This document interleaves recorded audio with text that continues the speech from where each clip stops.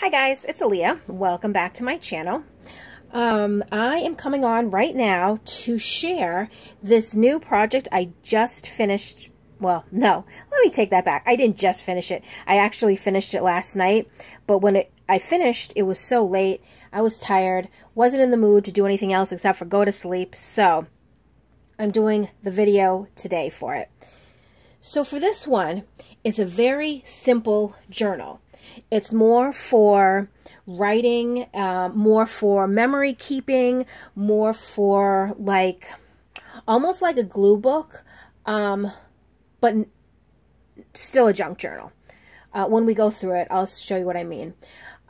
This one, I went old school a little bit. The papers that I used were from a paper pack that I got at Michael's, I don't know, a month or so ago when they are having that hot buy sale on paper pads. So that's where I got the papers for it. But then I also used the papers throughout, just like I used to way back when. So it's different, but it's something I've done in the past, just not really recently. So the front of it, I actually also did put some metal corners on it because when you back two pieces of cardstock together, the tip, or like not the tip, but the point is very sharp. So I added the corners just to make it not so dangerous, I guess. And then also I put some lace on the spine. I have just a little blue ribbon closure, but then also, if you can see, the stitching I use throughout is also blue. So I thought that was kind of cool because there's like this bluish color here. So then I tried to match the blue thread, and then I found this in my stash, so I kind of tied it all together. Then these, they're like vocabulary cards. They came with a kit from TLC Creates Vintage that I got a while back. And it's pretty cool because on a full sheet of paper, there's all these words. And so you cut them out, and they have like a little number and then the word there. But it's all geared towards like flowers and gardening, you know, like that kind of stuff. So I use this on the front for obvious reasons. Flowers. See them? And then I also included them in some of the pockets throughout. So this journal, like I said in the beginning, it's very plain, almost strictly for adding pictures, adding, you know, memorabilia, adding journaling, kind of like to take on the go. So it's not embellished like I would normally embellish a junk journal. So there's a lot of beautiful pages, perfect that, you know, you could put a picture here, and then this could be, you know, the papers are your like background mats. So this is the kind of journal I had in mind, more as a scrapbook or writing journal. So we do have lots of blank pages to do so, but I also do have some pockets throughout, like I said. So here's another one of the I don't know if they're called, maybe flashcards, but they're like word flashcards. I don't know what they are. And then also from the paper pad, you know how all paper pads come with the little cutouts, the tags, journaling cards. So I use those throughout here too. So I basically just inked around the edges. The backs are blank. So you can write here, or you can put pictures on here. Or you could also use them, you know, glue down these two sides, and you can use it as a tuck spot. So those are always ideas with ephemera that I put in. And then all the cutoffs from all the paper that I cut down, of course, you know, you can't throw those away. So what do? You turn them into little journaling cards. So that goes back in there. And so we have coffee dyed paper. We have some of the smaller paper throughout. And then this here, this is actually a printed paper. The front side is this kind of like blue, and I don't know if it'll show up on camera. The back side is like a beigeish yellow. These papers, I think they were, I don't know if they were freebies, but they're from Ephemera's Vintage Garden. No, Ephemera's Vintage Garden. There were 5, basically it looks like 5 coffee dyed pages, except they're all colored. So there is a coffee dyed color. I think there's a yellow, pink, green, and a blue. And then in it, I don't know if you can see here, there looks like coffee stains of like a glass that was laid down. So I thought that was kind of cool because of the colors that they really matched with the kit. Not the kit, the papers I was using. So I have those in there too. So here's another one of those cards, and then just a little journaling card here. I sewed around this because the back, obviously, of the paper is not coffee dyed. So I just ended up just sewing around the whole thing. That way it gives it a little bit of color.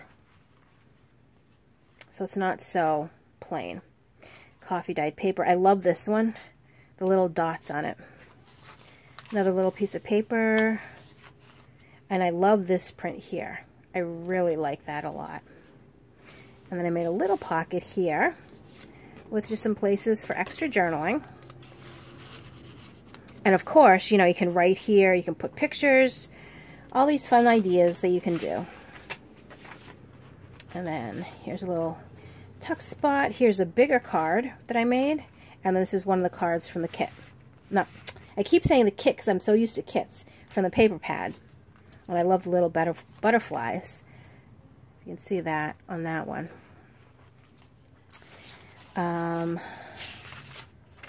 See, so all this beautiful paper here is perfect for scrapbooking, memory keeping, you know, all that kind of good stuff.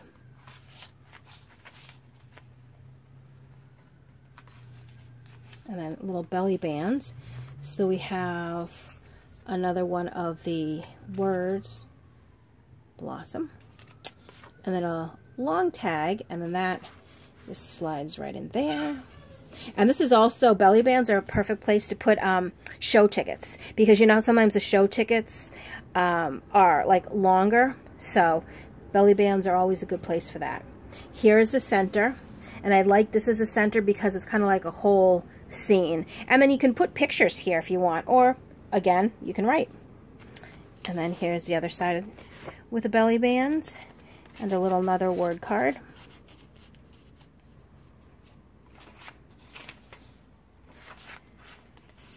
And then some more little pages. Not little pages, little cards. And the nice thing about these pockets too is that since it is made out of that thicker scrapbooking paper, you can put more in it and it's not so delicate. As in sometimes when you use like printed pages for pockets or coffee dyed paper, sometimes it's not as thick as this is. Look at the little bunny. Very cute. So it basically repeats itself through the back half, and you kind of get the gist of this. But it's the nice size, the travel notebook size, so it will fit nicely to go. This one says hello. I don't want to take it off because there's such a glare, but see, it has a little bunny on it, which is really cute. Oh, it's not too bad of a glare. Well, kind of. What was I saying? I forget. Oh, it's a good size. That's what I was talking about. It was a good size to put in a bag, put in a suitcase, you know, leave it by your bedside, leave it by your TV, anything like that. And it's just like a fun little place to jot down memories, you know, write poems, write stories, use it as a little scrapbook, you know, put little pictures in it, anything. So I wanted to go back and do something that wasn't so embellished, just to keep it simpler so that when you do add things to it, it doesn't take away from what you're actually putting in. Because I like to do both. I like to do ones that are really embellished, and then I like to do really basic ones. But recently, I have to get my words together before I open my mouth, I have been writing again. And so when I get into those moods of like writing my stories and things like that, it takes me back to the junk journals when I first started, which were very... And not really when I first started, maybe after I started, but there was a time period where the journals were really like strictly for like writing and memory keeping, stories, poems, things like that. And then I went to the other extreme and embellished every single page that I could. So when I write and when I get into like my moods where I do write stories, I realize that when I do my junk journals, it kind of goes back to those days where I'm making journals more for writing and memory keeping. So I don't know if that makes sense. I don't know why my brain works that way, but it does. So, and I am in this mood right now, so possibly the next couple of journals might be just like this. They're going to be more, I won't say writer friendly, if that makes sense. So this one is for sale in my Etsy. I will leave all the information in the description box below if you are interested. But if not, and you just came to watch what I created, thank you for that too. So I hope you enjoyed the walkthrough of this video, and I will see you in the next one. Thanks for watching. Bye.